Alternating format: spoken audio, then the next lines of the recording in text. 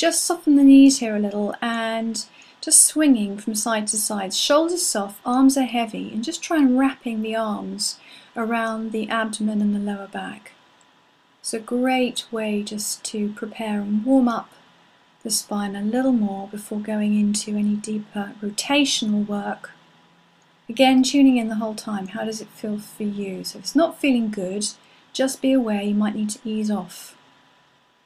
So keeping the breath flowing freely, and find that wonderful rebounding force from the foot all the way up through the legs. So trying to achieve a fluid movement. Inhale, bring the arms up. Exhale, drop the shoulders, soften the knees. Breathing into the Rishi sequence, taking the arms slowly out to the side, to the left.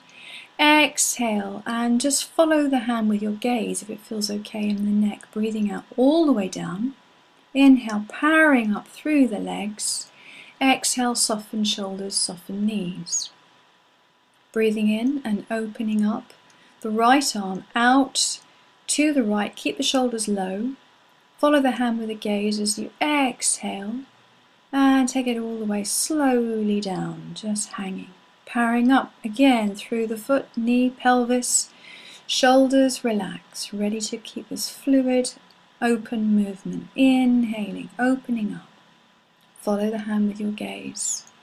Exhale, navel to spine, keep the core control, lowering, effortless ease. Open the mouth, sigh out the breath if you want to. Breathing in and powering up. Exhale, relax the shoulders, soften the knees. Opening up to the right, breathing in, expanse and openness in the chest. Breathing out, keep it relaxed, control it, open the mouth and let the breath go.